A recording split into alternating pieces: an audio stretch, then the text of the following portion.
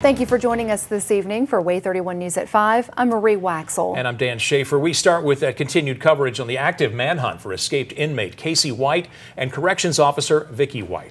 In a story you'll only see on Way 31, a former victim of Casey White is coming forward and saying no one from law enforcement reached out to alert her that the man who tried to kill her in 2015 escaped. Way 31's Matt Kroschel continues to break exclusive information on this story, making headlines nationwide. And Matt, this woman is in hiding even though she moved away from Alabama to start a new life.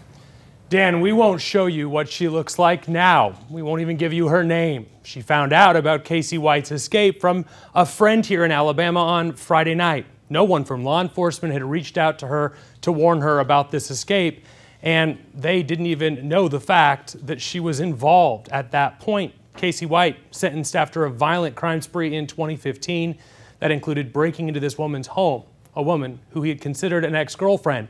She says he had stalked her and was armed with 2 guns when he showed up. She escaped along with 2 other men inside when he attacked.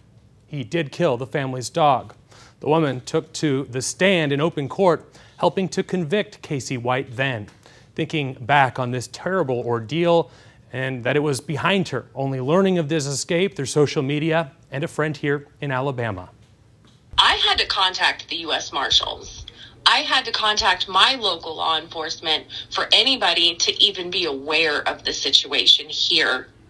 So how did you find out that he had escaped? One of my friends back in Alabama called me and said, "Hey, did you hear the news?" And I'm like, "No, what news?" And she said about Casey escaping. And I was like, "You're kidding me. What? How does that happen?"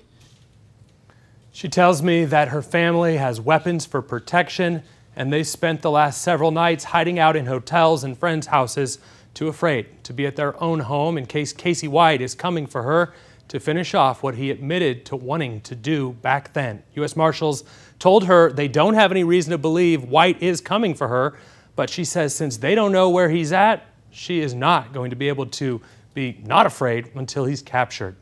In the studio, Matt Kroschel, Way 31 News.